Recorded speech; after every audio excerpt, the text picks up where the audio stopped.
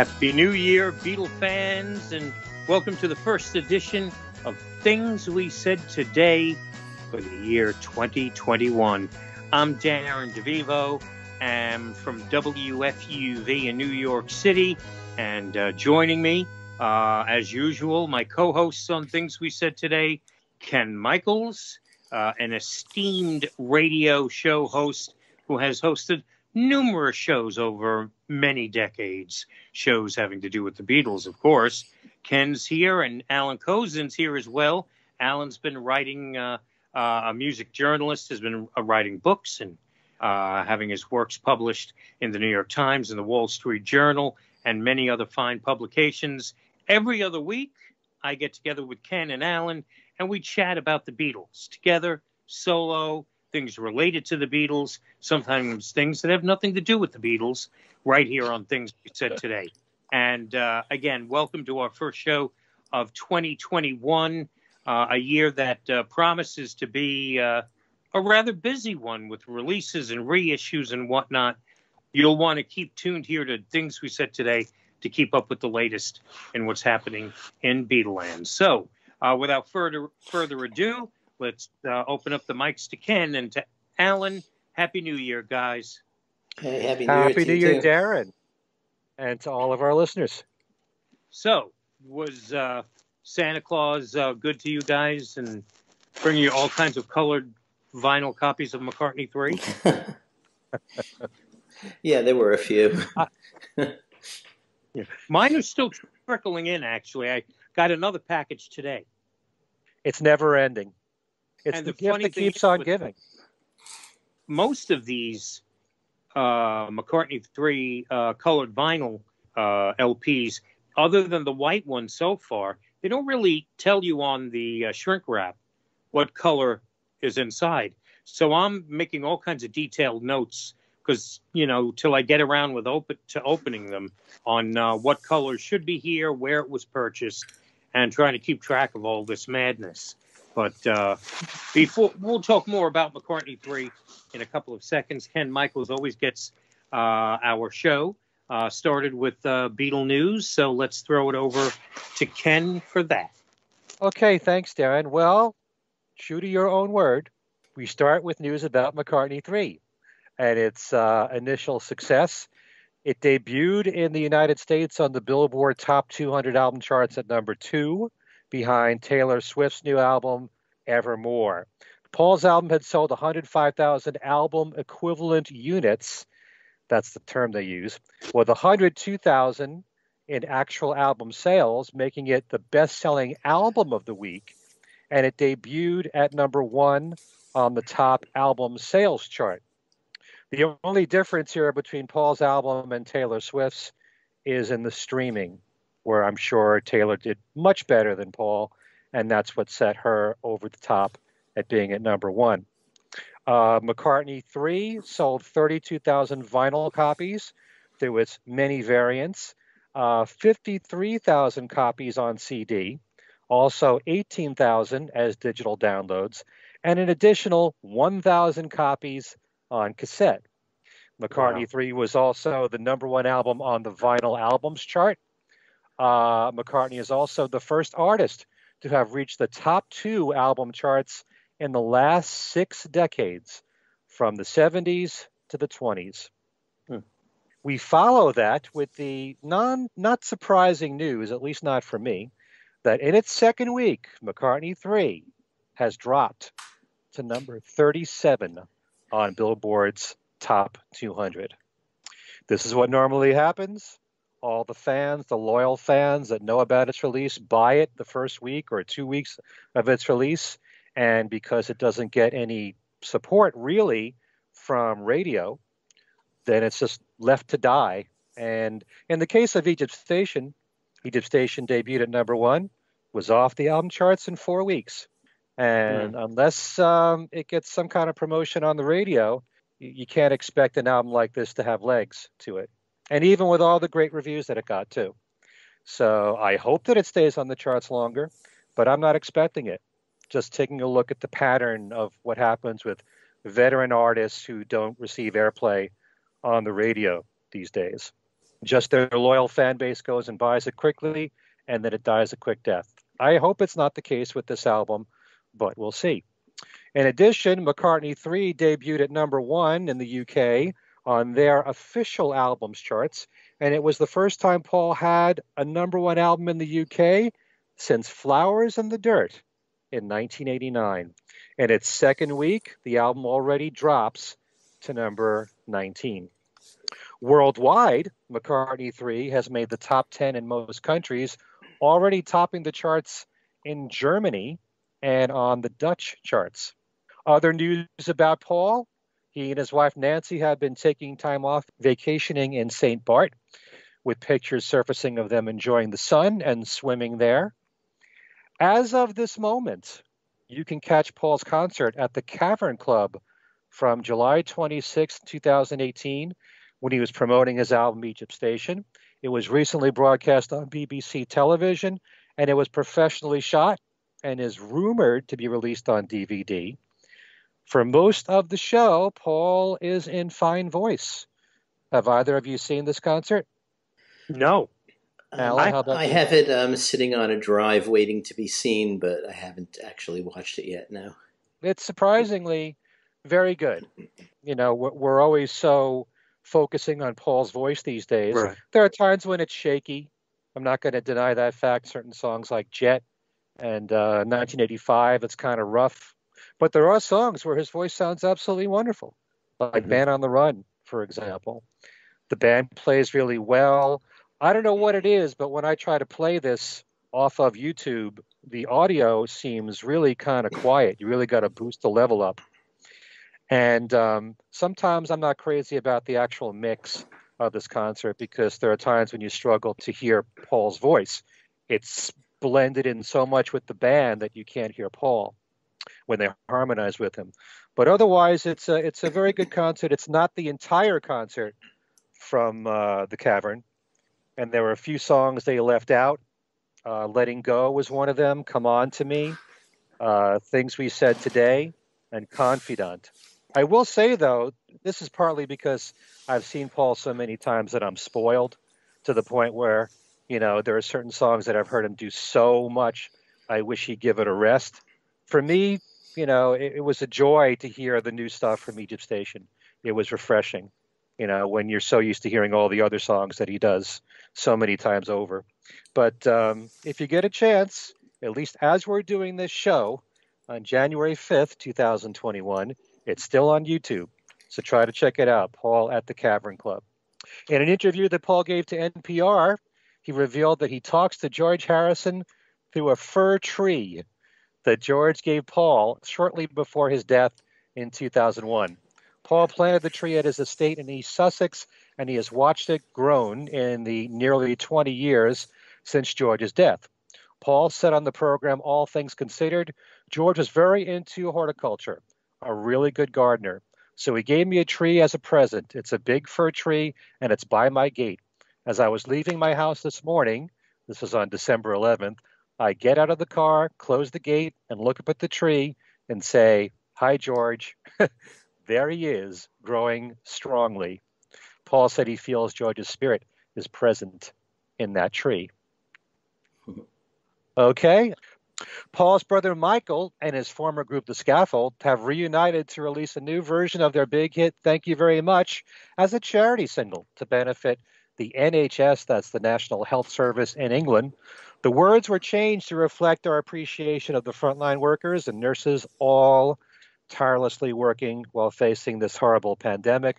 You can find their new video under the title, Thank You, that's the letter U, Thank You Very Much for the NHS. And on the YouTube page, there's a link to download the single and to make a charitable contribution. Really nice gesture there, and fits really well with the song, as you can imagine. Speaking of imagine, to kick in the new year at 12 midnight, singer Andra Day sang John's song Imagine, as heard on CNN. Andra plays Billie Holiday in a new movie called The United States versus Billie Holiday. The late Chris Cornell covers John Lennon's song Watching the Wheels, and an upcoming posthumous album for him called No One Sings Like You Anymore. The album has Chris covering songs from Prince, ELO, Terry Reid, Guns N' Roses, and more. A new lyric video has just been made for Cornell's version of Watching the Wheels. You can stream that album now with physical copies available in March. Okay. Also, the musical group The Kennedys have been doing live concert streams since the pandemic began. And all this month, they are doing shows of just Beatles songs.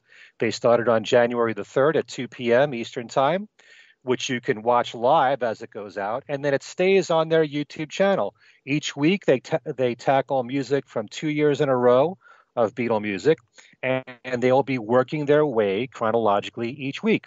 So their first show of Beatles songs, January 3rd, they covered music from 1963 and 64.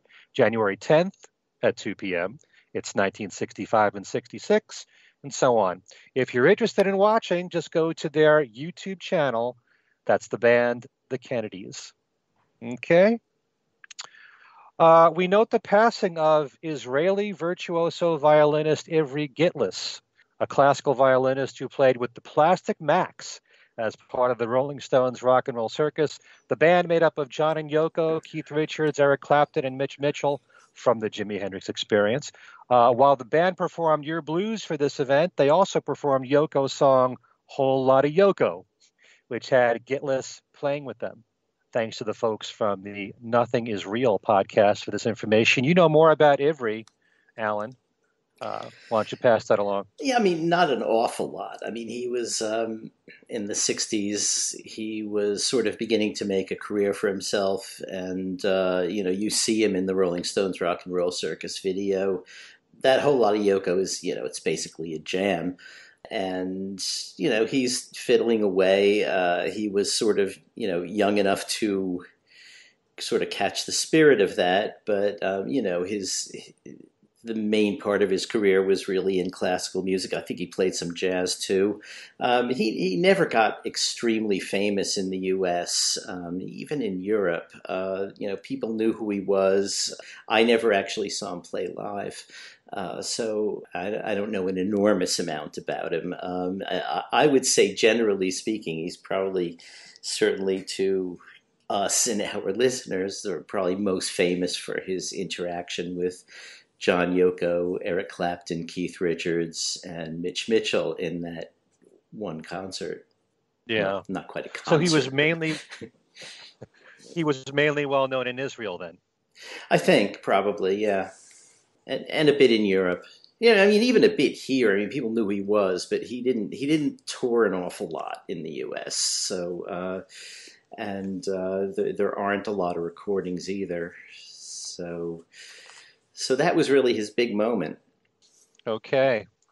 All right. Well, finally, we note that it's a very difficult time for those of us who love the British invasion music of the 60s. We just noted the passing of Chad Stewart of Chad and Jeremy. And on January the 3rd, we learned that Jerry Marsden has also passed away. Jerry was the lead singer of Jerry and the Pacemakers. The group scored many big hits in the 60s, the biggest in the U.S. being Ferry Across the Mersey and Don't Let the Sun Catch You Crying. The group's version of the classic song, You'll Never Walk Alone, from Carousel, was not only a #1 song in the UK, but it became the anthem for the Liverpool Football Club. He had many connections to the Beatles, having been the next act that Brian Epstein signed following the Fab Four, and George Martin produced their early records. When George Martin wanted the Beatles to record How Do You Do It as their first single, they reluctantly recorded it, but wanted their original material on their singles instead. George Martin gave in to their request and offered the song to Jerry and the Pacemakers to record, and that became their first hit. And it also went to #1 in the UK. The Beatles were friends with Jerry and the band, and there was even one day, October 19th, 1961, when both bands were joined on stage, and they called themselves the Beat Makers. And this was at Litherland Town Hall in Liverpool. There are photos you can find of both bands together, even one where they're posing with Roy Orbison. And in 1989, Jerry redid the song Ferry Across the Mersey as a charity single to benefit the victims of the Hillsborough disaster, which happened at a football stadium in which 96 people were crushed to death. And Paul McCartney helped out with this recording, singing quite a bit in that version, which raised a lot of money for the cause, and it was also a #1 record in the UK. Paul issued a statement on Jerry's passing. Jerry was a mate from our early days in Liverpool. He and his group were our biggest rivals on the local scene. His unforgettable performances of You'll Never Walk Alone and Ferry Across the Mersey remain in many people's hearts as reminders of a joyful time in British music. My sympathies go to his wife Pauline and family. See you, Jerry. I'll always remember you with a smile. And Ringo sent out his statement. God bless Jerry Marsden. Peace and love to all his family. Jerry died after a short illness following a heart infection. Do you guys want to comment just a little bit about Jerry Marsden?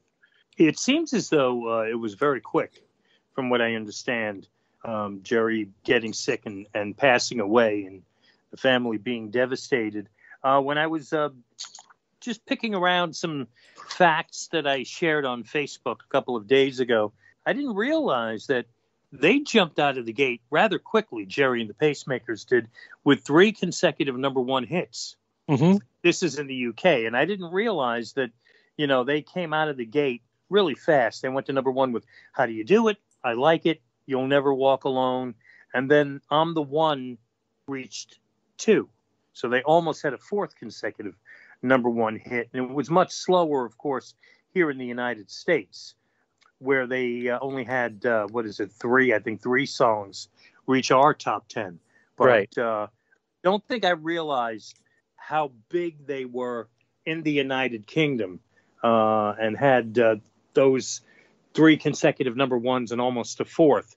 But they were always a favorite of mine coming out of that whole Mersey beat scene, and it was very sad to hear that Jerry is gone. And I played on WFUV last night, You'll Never Walk Alone. So, rest in peace, Jerry Marsden. Yeah. Allan, any thoughts? I always liked those records. They never quite, became the kind of group that the Beatles became. At the time in say, 63 or so, they were much closer.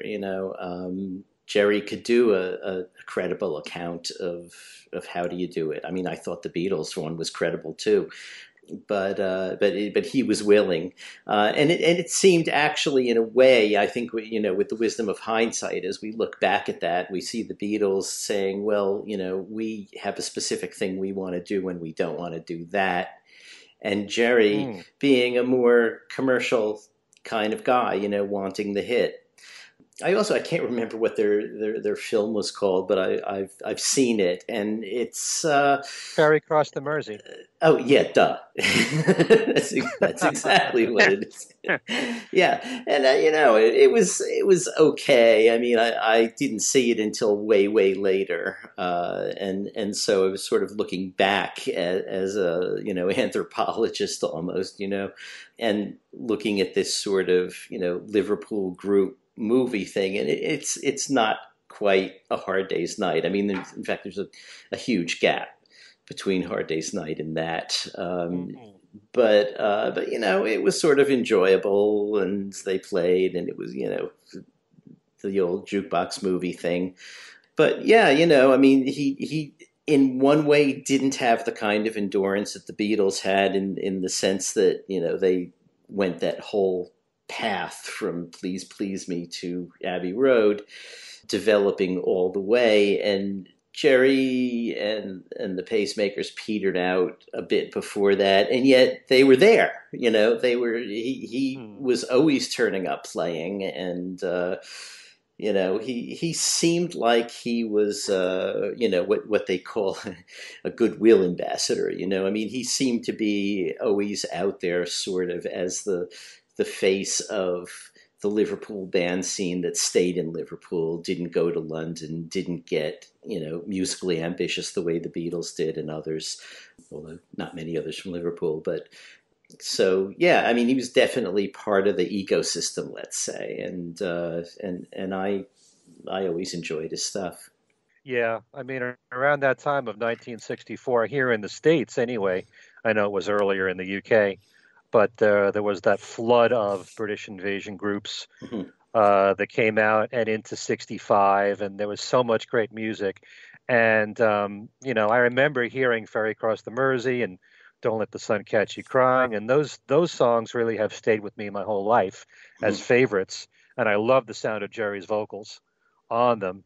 But there's actually a bit of a similarity in a weird way between the Beatles and Jerry and the Pacemakers in that, as we just noted, the story about How Do You Do It being a song that the Beatles didn't want to release as their first single because they wanted to go out with original songs. And then Jerry had a number one hit with it in the UK. Well, as Darren just said, the first two songs there, How Do You Do It and I Like It, went to number one. And George Martin and Brian Epstein offered Hello, Little Girl to Jerry and the Pacemakers. Mhm. And Jerry said because the first two songs were up-tempo songs, he really wanted the next song to be something slow, more like a ballad. So he turned down Hello, Little Girl, although the group did record it. Mhm. So the song that he chose was You'll Never Walk Alone, which went to number one. So, in the case of both the Beatles refusing How Do You Do It and going with their own original material, and Jerry and the Pacemakers going with You'll Never Walk Alone, their instincts proved to be right on both counts. There's no telling if Hello Little Girl would have been a number one song for Jerry and the Pacemakers, but because Jerry turned it down, then George Martin and Brian Epstein offered it to the foremost. And their version of the song became a top 10 hit in the Mhm. UK. So it was still a successful song anyway. But it's just interesting that both groups stuck up for themselves Mhm. and, said they wanted to record a certain song or their own material in the case of the Beatles. And it both worked in both cases. They proved to be right in their instincts. Mhm. So I find that whole aspect really fascinating. And by the way, that version of Hello Little Girl from Jerry and the Pacemakers is on a compilation that came out in 1991 of the best of Jerry and the Pacemakers, if you want to check that out. So, yeah, but I always loved Jerry's voice. He did a cover version of the song I'll Be There, which is a Bobby Darren song. Bobby did it first and Bobby wrote it. And I love, love, love, love the Jerry and the Pacemakers version of that song. And, Jerry's voice really helped to carry those songs. That's really sad, losing two key members of the British invasion all within a span of a few weeks. Yeah. So back to you, Darren. All right, Ken, thank you very much. And now on to the meat and potatoes of this edition of Things We Said Today. A month ago, even more than that, going back to November, we really never had the opportunity to acknowledge the 40th anniversary of John and Yoko's Double Fantasy album, released in November 1980. So better late than never.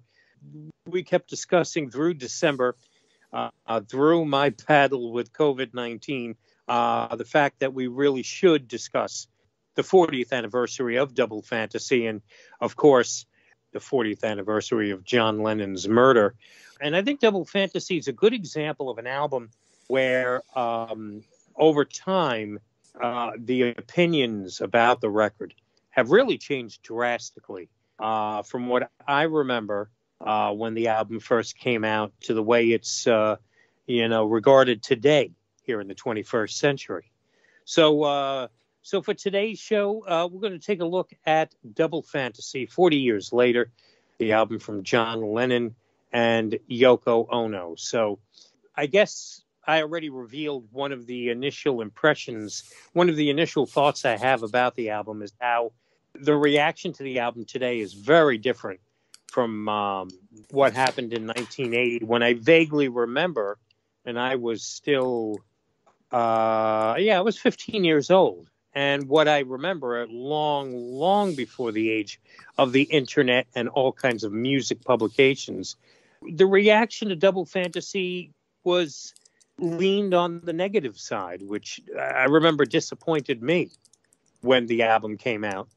You know, when you're 15 years old and you don't have, you know, an income and you have to rely on, you know, a gift, Christmas was coming, Santa Claus.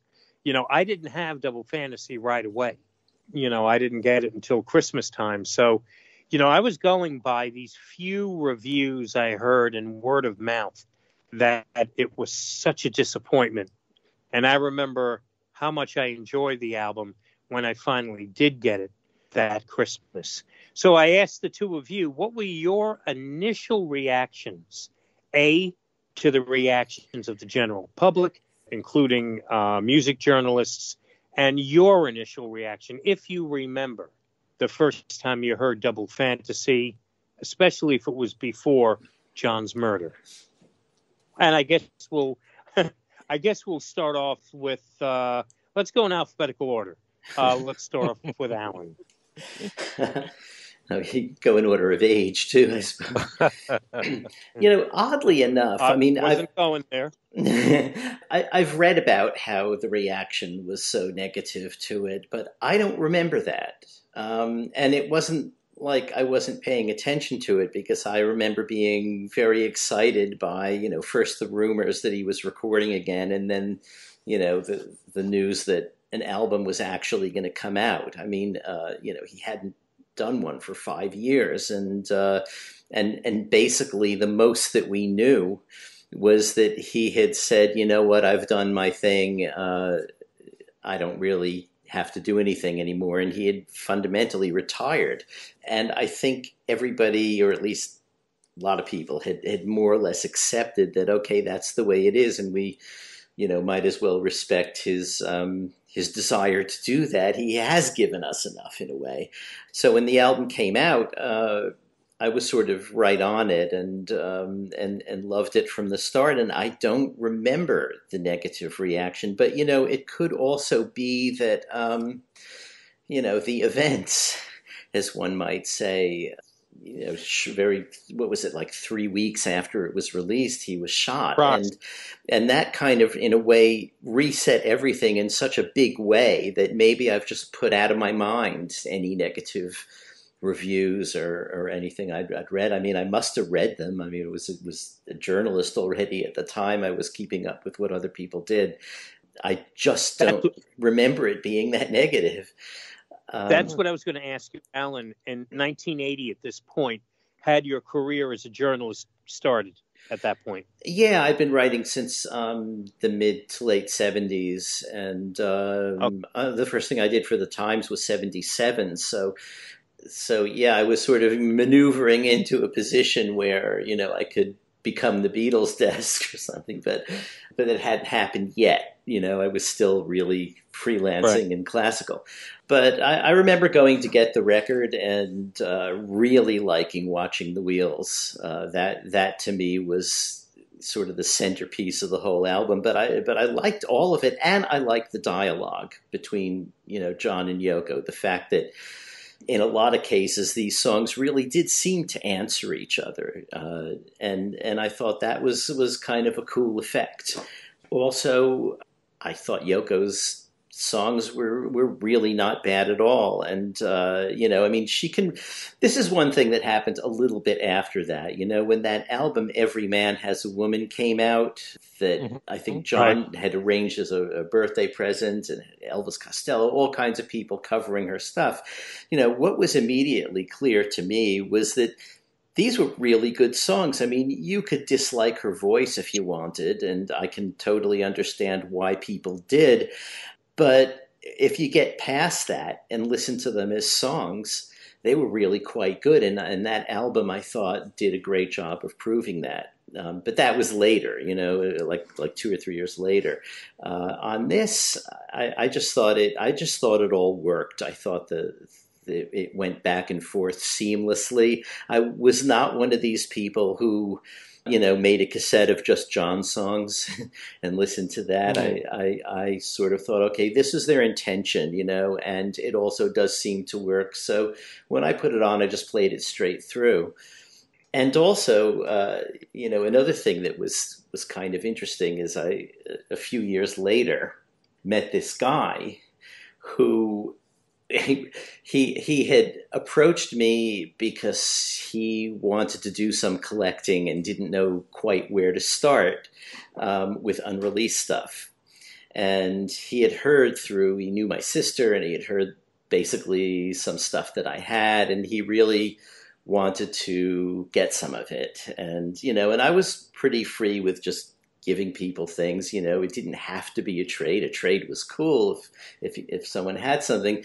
But he calls up and says, the one thing I have that you might want is this autographed double fantasy. And I said, what?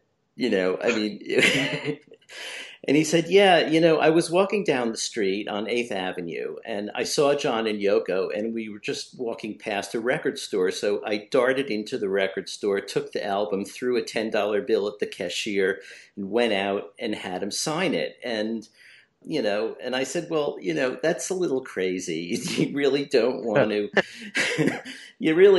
to trade that for copies of tapes that I have. It's just, and he, so I thought I had talked him out of that and was just going to, make him some compilations of stuff. And he called the next day and he faxed me the picture of the back cover where it's autographed. And he calls up and says, well, what do you think? And I said, well, what do you mean? And he said, about the cover. And I said, well, it's nice. It's really nice. And he said, no, but I mean about a trade. And I said, look, you totally don't want to do this. Well, after a while of telling him that, I thought, okay, finally, I have done my duty in, telling him that he doesn't want to do this. And if he absolutely does want to do this, I'll give him a whole lot of stuff. But it will never be worth what that is. And I said, but why would you do this? And he said, well, I have another autographed John Lennon album. It's Imagine. And I said, well, did you see him autograph it? And he said, no, I bought that, I bought that at an auction. And I said, but you saw him do this. You have a story. You have the whole thing. And he said, yeah, but I like the Imagine one better. I said, okay, fine. So, now we hear that there are maybe 10 autographed double fantasies in the world. So that's my other double fantasy story, not having anything to do with the music itself, but it's a very cool thing, I gotta say. So you have that? So you have it? Yeah. Yeah. Yep. It now lives with me in Maine. And did they just sign it? Did they just sign it, or did they personalize it to this guy? No, it's just signed. And only John signed it. Yoko didn't. I did fax it to Mark Lewison, who at the time was doing authentications of autographs for Sotheby's, and he looked at it and said, yeah, that looks real to me. And I didn't doubt the guy, actually. He wasn't like, a huckster type. He was just, some guy who wanted some tapes and had that. And gave him a lot of tapes, gotta say, and upgraded him for a while when better versions turned up. But now he lives out in Nevada or something like that. So we're still vaguely in touch. But that was a very cool event, I gotta say. Did Yoko sign it too? No, just John. I don't know if he didn't ask Yoko or she didn't feel like it or what, but I don't know how long they wanted to be interrupted standing on 8th Avenue too. Right. So there it is. I mean, that transaction must have been really fast. He sees John and Yoko coming towards him. Yep. And he happens to be right near a record store. Yep. Runs in, gets the album, and gets outside. Wow. Yeah. Okay. Yeah, he just took the album and threw the money at he didn't wait to pay in a, relaxed way. He knew he had to catch him. So, yeah, I mean, I didn't know at the time that there were only 10 of them, although I didn't think there'd be that many because it was only 3 weeks, But still, when I found out there was 10, I thought, wow, that's incredible. And maybe there were 11 because whoever calculated the 10 probably didn't know about mine. Right. Where did you hear the figure 10? A few years ago, I think one went up for auction, and in the description, it talked about there being only 10 known copies. Hmm. That's interesting. You would think there would be more. Since Really? he was so visible outside the Dakota, so many people supposedly waited to meet him, Hmm. maybe get an autograph, and it was the new album at the time. Yeah, you would Uh, think. there, there must be others out there that you will never know about. Could be. True. It But could Anyway, like you be. said, he only had a few weeks to do this. So yeah. Your initial thoughts, Ken? I was absolutely thrilled. I was on a cloud when this album came out. And one thing that you got to remember is that back in the 70s, it was common practice for every major artist, really, for the most part, to put out an album every single year. And you got used to it. If for an artist to take a couple of years off was rare. So when John left the public spotlight, when he chose to do that, I would always hear these rumors that John is back in the studio and he's working on a new album, and I would get my hopes up, and nothing would happen. And when I heard in 1980 that that was about to happen, I didn't want to get my hopes up again. But when more word came out in the press about it to make it really official, I was starting to believe it, and I was working at a record store at the time. And when the single for Starting Over came out and we got it in the store, you can imagine what I felt like holding that 45, waiting 5 years, Yeah. almost 6 years really, for the first record from John, you know. And I loved the single initially. It took me one or two listens and I was hooked on the single. I do remember there being some negative reviews, mainly that Yoko stuff sounded more cutting edge. It was more modern, whereas John's stuff sounded like it hadn't changed since he last left the studio. And that didn't even seem to bother me because John's songs to me were so strong. And like Allan said, I love the dialogue between the two of them. I never did what some people might do and just record John songs and put it on a tape and only listen to John stuff. I listened to both of them back to back. And in a way, this was nothing new. They did the same thing on Sometime in New York City, Mhm. bouncing back and forth between each other's songs. But I felt that John's stuff was so incredibly strong. I do remember when I heard Watching the Wheels, which I to this day think it's one of the best songs he ever wrote. But the first time I heard that song and I heard the piano chords, and I'm pretty sure it's in the key of C, very much like Imagine. That's Mhm. where my mind went as soon as I heard those first few chords of Watching the Wheels. So I can understand how some people would say, well, it's a throwback to what John's music was like before he left the music industry. So, but that didn't bother me at all. And I loved hearing I'm Losing You going into I'm Moving On. Those two songs seg together so perfectly. And you had all those people out there, the Yoko bashers who didn't want to hear Yoko stuff, but at the same time, you're getting all this positive stuff in the press about Yoko's music, and I'm listening to it. I'm hearing songs like "Kiss, Kiss, Kiss," and I'm saying, this isn't too far removed from like "Move On Fast" or one of those songs that she did in the '70s. So yeah, all of a sudden her stuff is starting to sound contemporary, which just goes to tell you that a lot of what she did in the '70s, in the early part of the '70s, was pretty much ahead of its time stylistically. Mhm. So yeah, I like the album from the get-go, and I've never been disappointed by it. I know there are a lot of people who like to make that analogy of, here's John. He's a happy man now. He's married. It's about domestic bliss, the kind of stuff that they were critical of Paul for, the very beginning of his solo career. But if that's how he was honest and he was saying how he felt at the time. And I love the fact that there was so much publicity surrounding the album and he was doing a lot of interviews. And I couldn't wait to hear John's voice on any interview because it had been so long since we heard from him. So I was thrilled when the album came out. I've never been disappointed by this album at all. And those 7 songs, I really look at as being, chestnuts in John's solo career. Mhm. I know you once said, Allan, and I always remember this, that if you took John's songs from Double Fantasy and Milk and Honey and made it one album, that could be the best solo album of John's career. And I kind of believe that.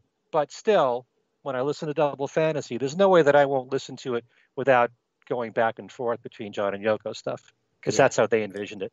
Yeah. I mean, that's the intention. I mean, we hear a lot now, I mean, certainly from Ringo, about how nobody listens to albums anymore. But in those days, we did, and that was it's nice when an album had some structure and intention, and that definitely was one. You got the sense that, like the Beatles on their albums, it was carefully sequenced. And I'm not saying the Beatles were the only ones to do that, but this was, I thought, a really, really well-crafted piece of work, and that song for song, they were quite good. I was thinking, it's funny, I forgot having said that about, John's songs from Double Fantasy and Milk and Honey possibly being his best album. Because I was thinking this afternoon, I wonder if this actually is his best album or not. Because when I hear it, I think it is. But when I hear Imagine and Plastic Ono Band, I think they are too. It's hard to pick out from him what's the best. It's easy to pick out what was the worst. For me, that's Sometime in New York City. And my feeling hearing this was a little bit like my feeling hearing Mind Games. I mean, after Sometime in New York City, I was actually really pretty disappointed. I kind of thought that he might be losing it, And so, hearing Mind Games I was driving along when I was in college and heard it in the car and thought, wow, he's back. This is good, So this was in some ways the same kind of feeling. You turn on the radio and hear Starting Over or Watching the Wheels, and it's, whoa, that's good stuff. And it's what you said about the negative reaction being that Yoko's stuff was more cutting edge and that John's was old fashioned. Yeah, that didn't bother me, because old fashioned John to me was still up in the zenith of Western Civ area. So. It's like not like I'm going to turn my nose up at that. Yeah. Listening to the two of you, and again, as I've pointed out in the past, I'm the youngest of the three of us. Rub it in. Listening to your recollections, I'm sort of envious, because you came upon the album's release with more knowledge than I had at the time. And I was at the mercy of what I would hear word of mouth, whether that be in school from classmates or people that I know. I didn't really have any fellow Beatlemaniac friends. I often joke around that growing up in the 70s, my grammar school, it was each class would be half Kiss fans, half disco fans. And then there was Darren, who was into Paul McCartney and Wings and the Beatles. I hate to say this because I'm such a proponent of Yoko today, but I do remember the generalizations made about Double Fantasy. Oh, it's half Yoko stuff and it's not any good. And letting that affect my opinion and maybe even dump water on my excitement about a new John Lennon album coming. I do remember hearing just like Starting Over on the radio for the first time. I was in the car and thought, that's a great song.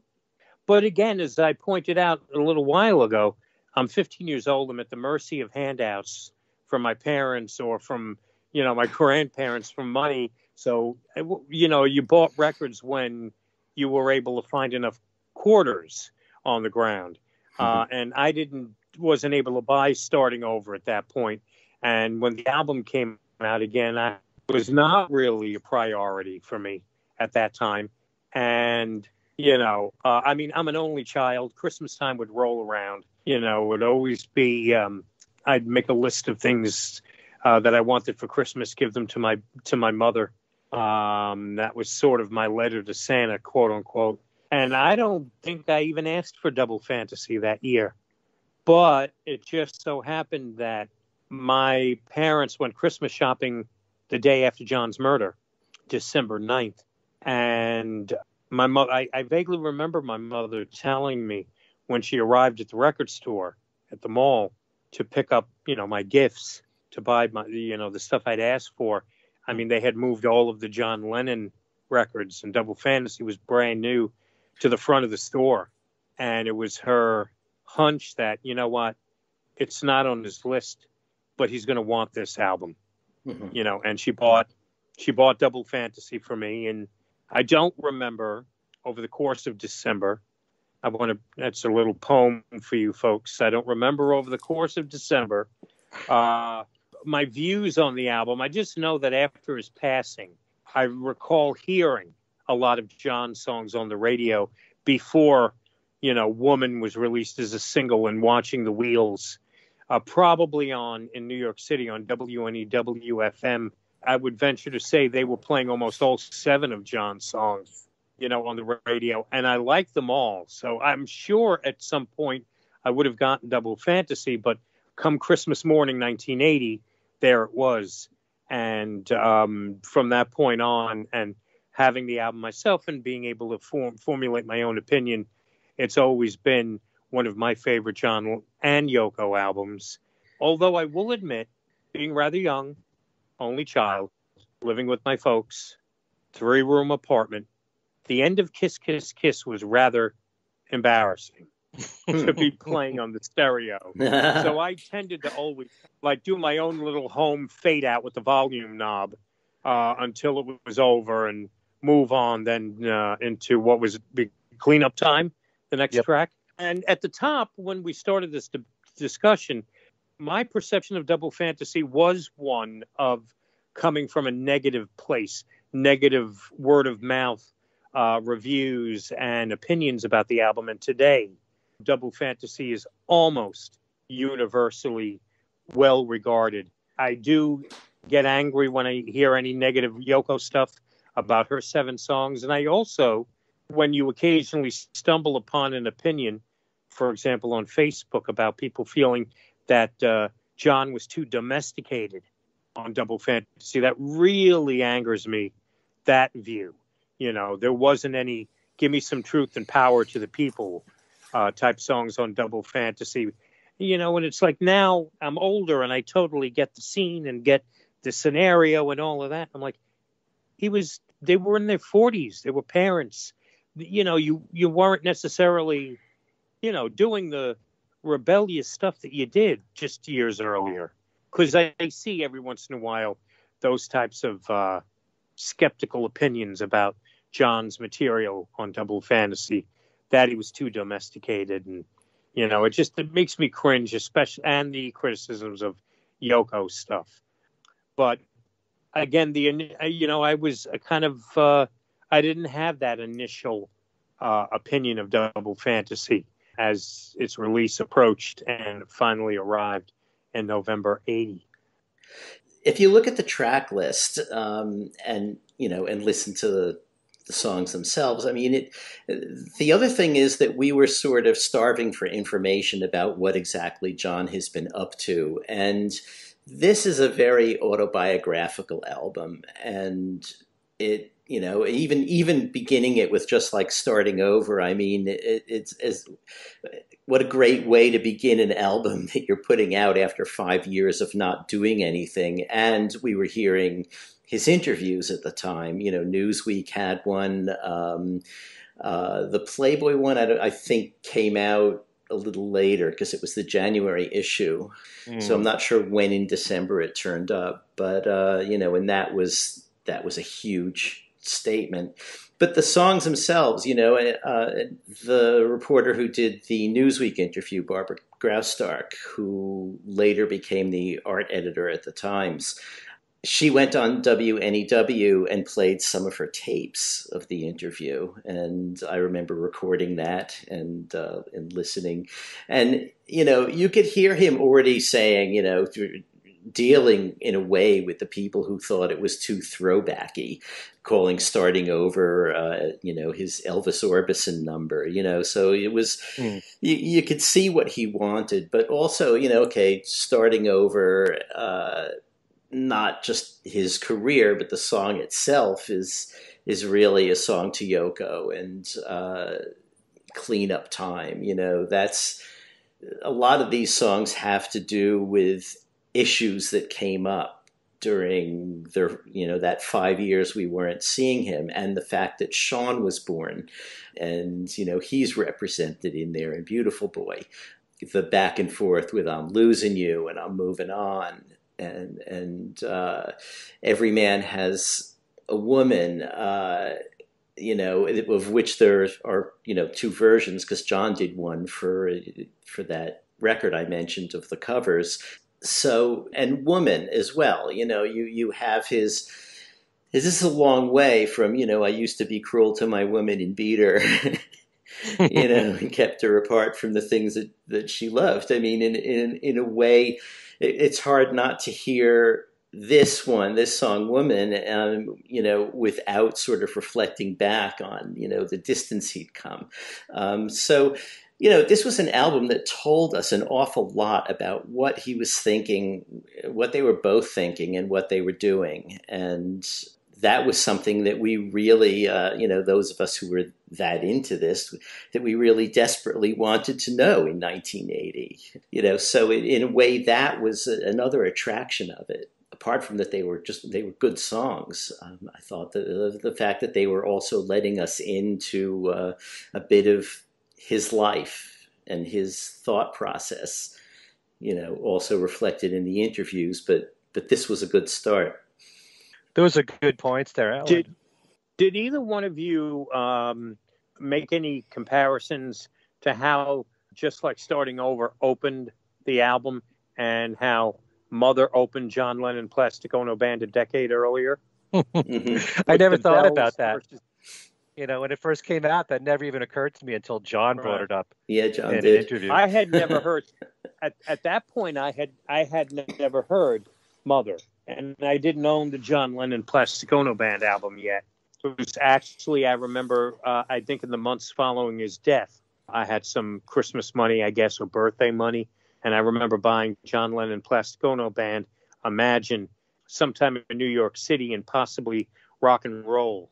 And it was the first time I'd heard those albums. But, Allan, for your ears, when you not necessarily heard Just Like Starting Over for the first time, because initially it was just a single, but then when you became aware of the fact it was going to open Double Fantasy, did you make any connection between the maybe subliminal message John was sending out by opening Double Fantasy this way with chimes, as opposed to the creepy tolling of the funeral bells a decade earlier? Yeah, I don't remember that I did. I do remember hearing John talk about it, but I don't know that I had made that connection before he mentioned it. I mean, I'd like to say that I did, but I didn't. And Ken, you knew the song Mother and John Lennon Plastic Ono Band at that time, right? Yeah, sure, of course. Okay. Yeah, but I didn't connect again because my co-hosts are older than me, folks. But, I do think it's really important what Allan just talked about. If you think about it, yes, this is a very autobiographical album, and it's John and Yoko telling you what their lives are like at that moment, the good and the bad. And it's not like when you hear I'm Losing You going into Moving On, that is not a couple that's getting along there. I mean, it wasn't a perfect relationship, and they're being honest about it. And at the same time, if you listen to Just Like Starting Over, which more than ever makes perfect sense to be the leadoff song on the album, John did say that he looked at his life at that moment as though it had just started, like nothing else happened before that. It's him and Yoko moving forward together as a couple. This is how it all begins. He's wiping the slate clean. And that's, cleanup time is very much, the same message. So it's really, it's a fascinating, John always was extremely personal. He was always telling you where his head was at that moment throughout all of his solo albums, whether he was thinking politically with the songs on Sometime in New York City. Or, you listen to Walls and Bridges, and there are songs there that deal with the struggle of a relationship with Yoko. I think of Bless You that way. So, John was always extremely personal in all of his music, no different on Double Fantasy. But and Woman, I mean, that could be my favorite Lennon song of all time. It's just so beautiful in its melody and in the arrangement and in all the harmonies. And I always remember from the very beginning, calling it the Beatle track because it does sound like it could have been a Beatles song. And that's such a brilliant piece of work. And that, along with Watching the Wheels, I think are two of the best songs he's ever written. And to write something for Sean like Beautiful Boy reminded me of him writing Goodnight for Julian at the same age for both of them, too. So, yeah, I mean, in many ways, this album is painful because we associate it with John's murder. But because, as always, he was so personal in his music, you knew exactly where his head was at this moment. It makes it, even more painful to listen to, especially considering the fact that, at least based on everything that he said in his interviews, he was so happy at that moment, in time. Mm-hmm. Yeah. So what do you guys think of the stripped down version? I love it. I never realized how much double tracking makes a difference in the vocals because, and I realized that with some of the Beatles stuff that I've listened to, how much more raw and intense it could be when it's just, one single vocal that's used in the song. It sounds certainly much more alive. I wouldn't necessarily say that I like it better than the version that we know of Double Fantasy, because some people prefer stripped down now. Just like they prefer Let It Be Naked. Some people prefer that over Let It Be. It's the same idea in a way. A lot of people like less polish, and everything being more raw that way. And, maybe less production, take away some of the brass in some cases. And it has a totally different vibe that way, like you're really in the studio with John and Yoko. I think the songs are.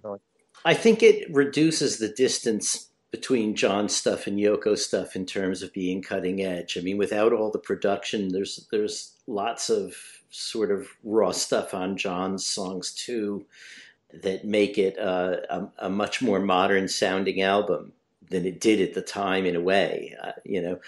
I like it a lot. I listen to it today, and but that said, I doubt that I've listened to it 10 times in the 10 years it's been out. Just because, I was perfectly happy with Double Fantasy as it was.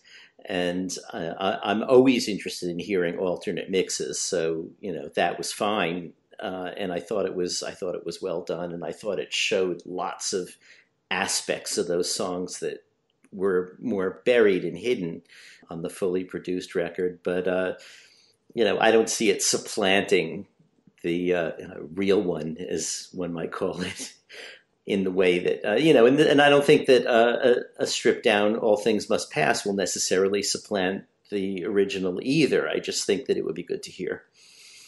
Thank you for saying that.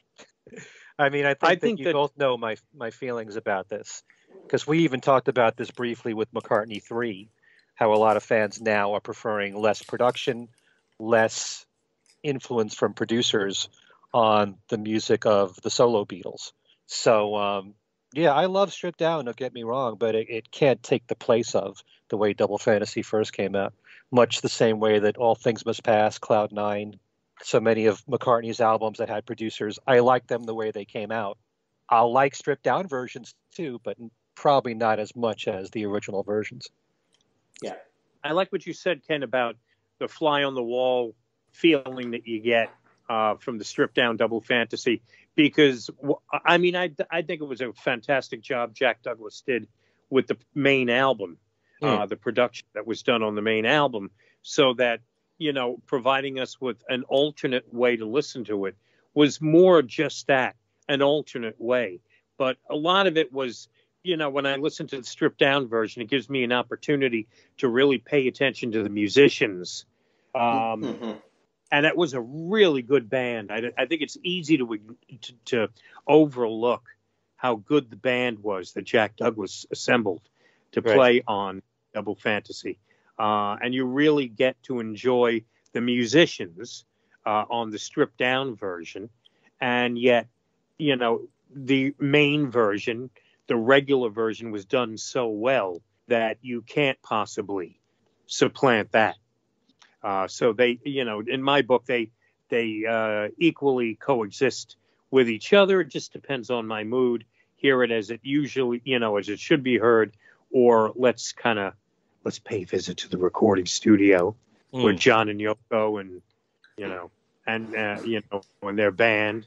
I didn't realize what a really cool guitar. Well, I guess I did when I met him at the Fest for Beatles fans, but I don't think I ever realized what a cool guitarist Earl Slick was until I met him and hear the stripped down Double Fantasy. And I've always been a massive Tony Levin fan. Mm-hmm. It was a great band, and you get that comes through on the stripped down version of Double Fantasy.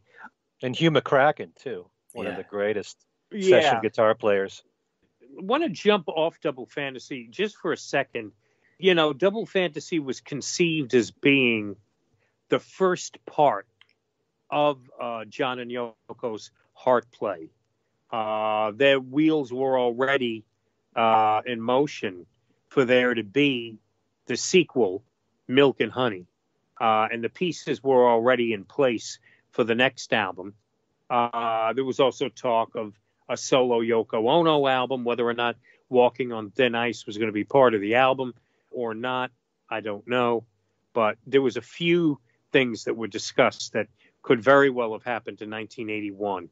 And one of the more common things is hearing that Milk and Honey would have come out. And then with those two albums, Double Fantasy and Milk and Honey, John and Yoko were going to tour.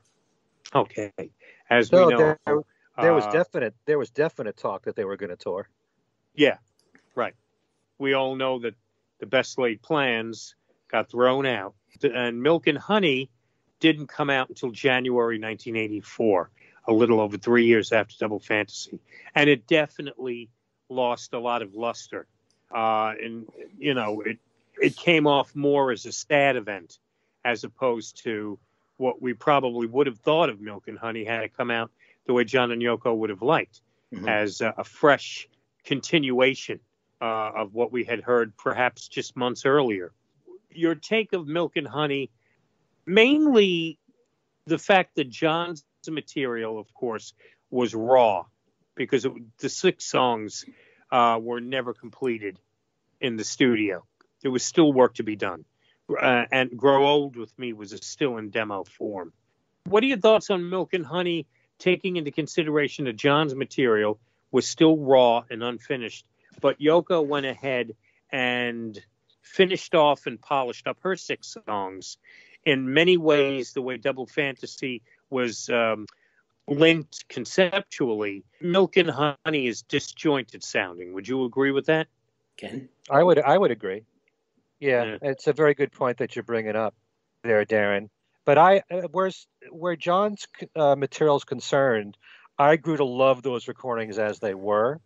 And even though you've said that those songs were unfinished, I honestly think that, you know, nobody told me it's perfect the way that it is. Yeah, you know, they were close. I think they were close to being finished. But, you know, there was probably still a little studio polish that would have been put on them, you know, had they had that opportunity in, I don't know, 1981. You know, in a way, since we brought up Stripped Down, the way that Milk and Honey came across is probably more, if you prefer the stripped down approach, that's what Milk and Honey was. I mean, but still as rehearsals where they're really good takes, but not absolutely perfect, they're fine. And a lot of people love them just the way they are. I mean, I don't think I'd change a thing about Stepping Out, or even I Don't Want to Face It and Borrowed Time as songs. But, you know, if you want a more loose approach where it's not absolutely perfect and not completely polished, then the songs on Milk and Honey could do that for you. Although, in this case, unfortunately, Grow Old With Me was never done in the studio. Forgive Me, My Little Flower Princess, though, really is. It's the only song that I feel compositionally was not finished. There was still some work to be done on that song. That's my personal opinion. But yeah, I understand what you said, and I agree about it being disjointed, although I like Yoko's material on Milk and Honey too. But it does sound very finished, very complete, like it was really, yeah. Do we know if those 6 songs of Yoko's existed in late 80? If they were songs that were already, part of the foundation of Milk and Honey, or were they 6 songs that Yoko wrote and basically cooked up after John's murder? I actually don't know the answer to that. Do you, Allan? I don't either, but the players are, well, we don't know that the players on her tracks are necessarily the same. I don't know. I mean, I've always assumed that they were also in progress at the time, but I don't know why I assumed that. Maybe I'm wrong. It's an interesting thing to look into. That was something, though, I think that, that I don't really falter. I don't criticize her all that strongly about it, but I think it's sort of messed up the vibe of what Double Milk and Honey could have been. Whether or not she didn't have her songs are polished, her songs are finished, John's aren't. They're also disjointed thematically, whereas Double Fantasy, all the songs, locked together. Makes me actually wish in a way that Milk and Honey was released as an all John album of these unreleased songs and maybe some alternate takes of Double Fantasy tracks, and Yoko did, saves her 6 songs for, her own album. But anyway, now I'm splitting hairs. And however, Let Me Count the Ways was written before John wrote Grow Old With Me, and since they were both fans of Robert Browning and Elizabeth Barrett Browning, those 2 songs seg perfectly together. And in fact, Yoko's recording of Let Me Count the Ways, she made it like a piano demo to go right into John's recording. Well, that would, I guess, be the one exception on Milk and Honey, because the rest of the record, just a collection of songs. But that's something that always struck me, that Milk and Honey wasn't, well, for many reasons, but wasn't really what it could have been. Because that, I remember the anticipation. Oh, the next album is coming, the sequel, or what could have been the sequel to Double Fantasy, and then getting it and loving John's songs. And I like Yoko's too. I didn't think they were as strong as the 7 on Double Fantasy, but ultimately feeling like it's a letdown after what Double Fantasy was, which was such a strong record in so many ways. I still love the songs, especially that John did on Milk and Honey. And, if anything, it was an indication that he had more strong material coming. Right. So, yeah, song per song, there's a lot more great material from John and Yoko on Double Fantasy. But I don't think John Lennon's catalog is complete without those 6 songs from John on Milk and Honey. Mm-hmm. Yeah, I actually would love to hear more from those sessions, and maybe we will someday, and maybe questions like, are Yoko songs like Sleepless Night and Oh Sanity, are they songs that originated from the Double Fantasy sessions? Were they late 70s compositions of Yoko's? And give us an opportunity to hear Nobody Told Me being worked on in the same session at cleanup time. Maybe I'm pulling songs out of thin air were worked on, so maybe someday we'll get that Double Fantasy Milk and Honey sessions box set, which I think would be a great listen. Yeah, it could have been very different if they had sequenced, say, I'm Losing You and I'm Moving On, and then put I'm Stepping Out after that. Could have been just thematically a bit That's different. Good. Who knows who they may have thought of it and rejected it, but Milk and Honey, obviously it never was going to sound as good as Double Fantasy, but I think at the time, I at least just accepted it as unfinished, or as finished as they could get it. I mean, there were a couple of places you thought maybe he could go in and do a better vocal. but it is what it is. Grow Old with Me, again, it's a demo, and nobody told me I thought could use. He probably would have sung it again if he were alive. I think that was probably more of a scratch vocal. Pretty damn good scratch vocal. It's a pretty good. I'm sitting. Yeah. I think he could have done better though, and I think he would have wanted to. But who knows? Maybe he can. I mean, I'm Stepping Out sounds totally finished to me.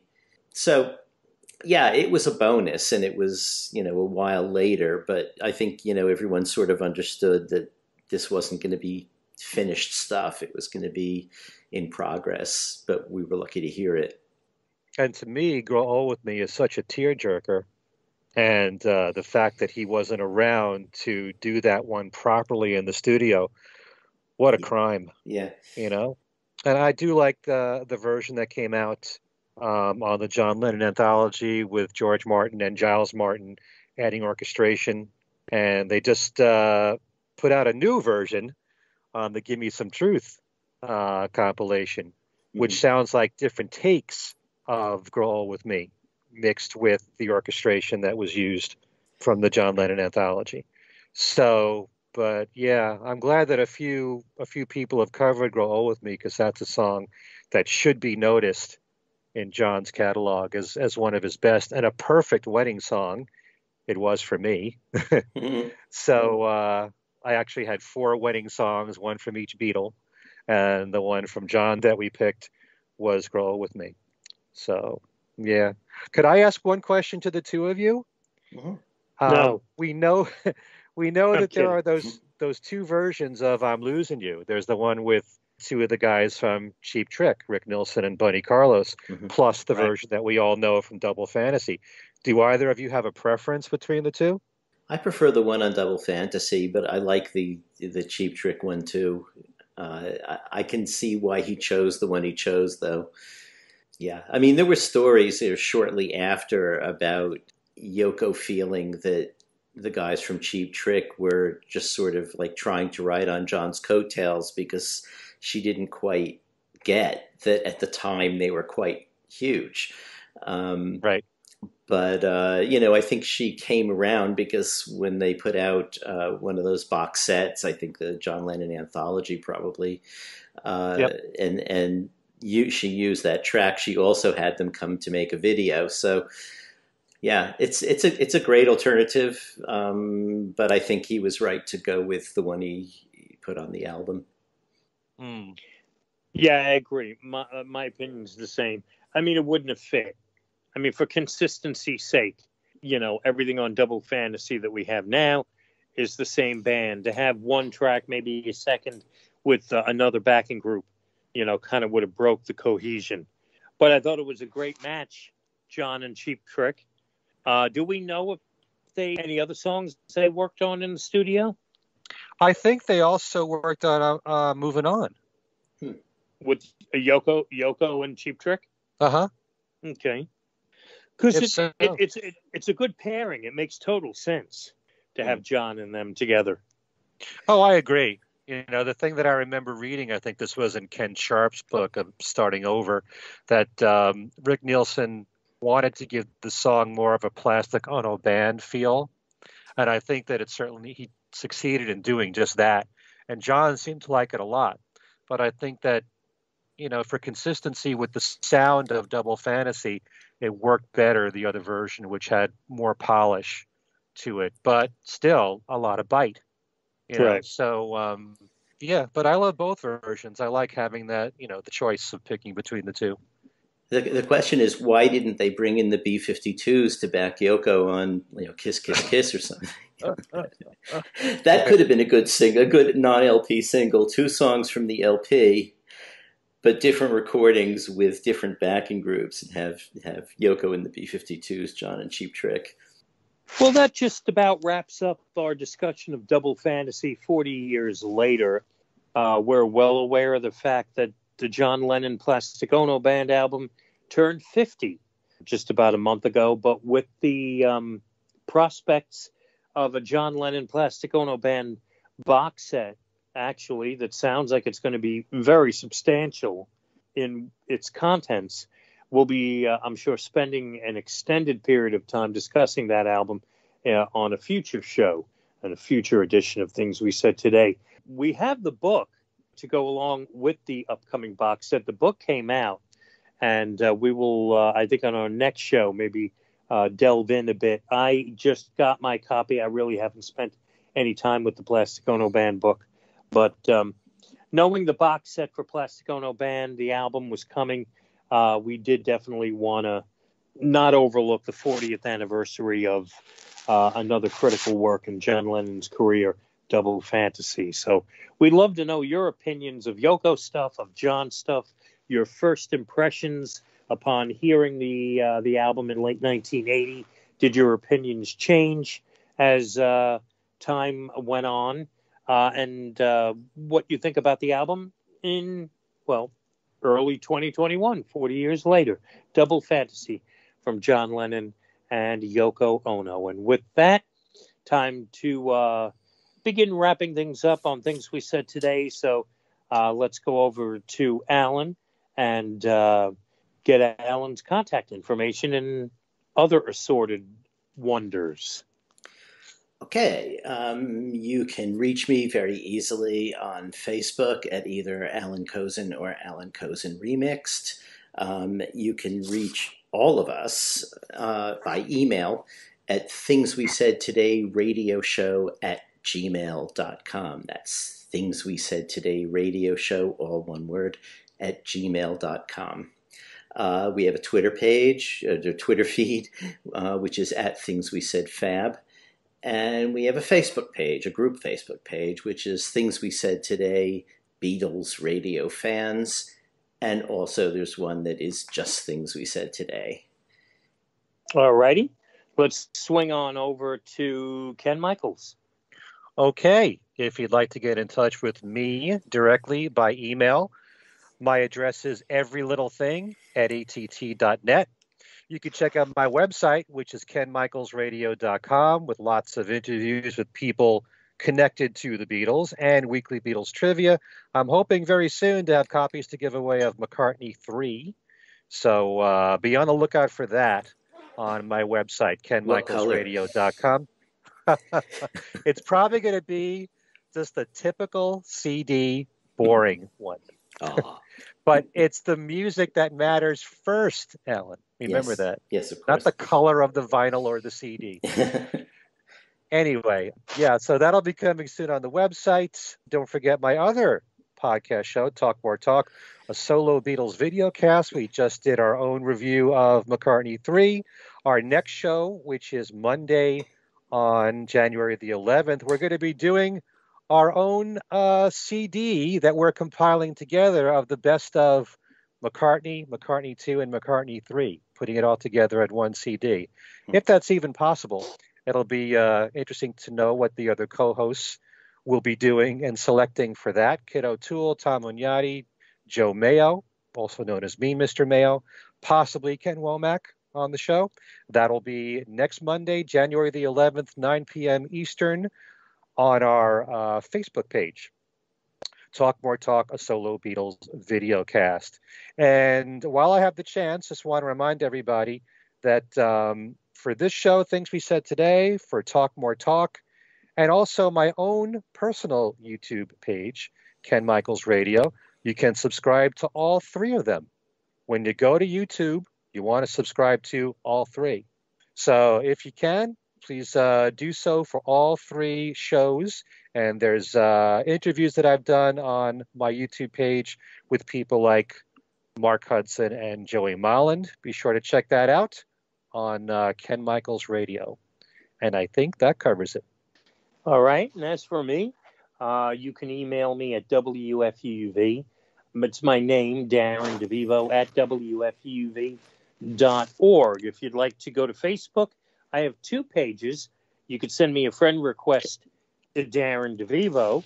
And your other option, well, I'd love you to join me in both places. My other page is called Darren DeVivo, WFUV, DJ, Beatles podcaster, writer, and there click like And the content on the 2 pages is similar, but not necessarily exactly the same. Someday I will figure out, how to make each page sort of unique.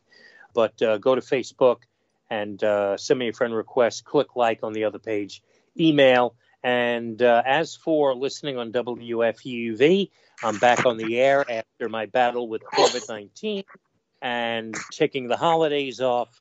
You could catch me Monday through Thursday nights from 10 p.m. to 12 midnight, a pandemic abbreviated show. Normally I'd be on till 2 a.m., but for logistical reasons, which are a little over my head, technical reasons, we're broadcasting remotely. My show had to be trimmed from 4 hours to 2 hours, 10 p.m. to midnight, Monday through Thursday nights. And then Saturday afternoons, I'm on from 1 to 4.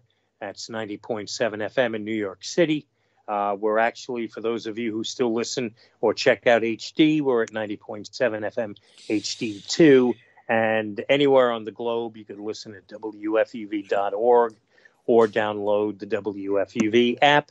And that's all for me.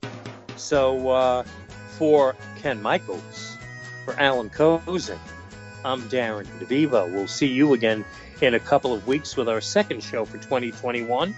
This is Things We Said Today. Thanks for listening.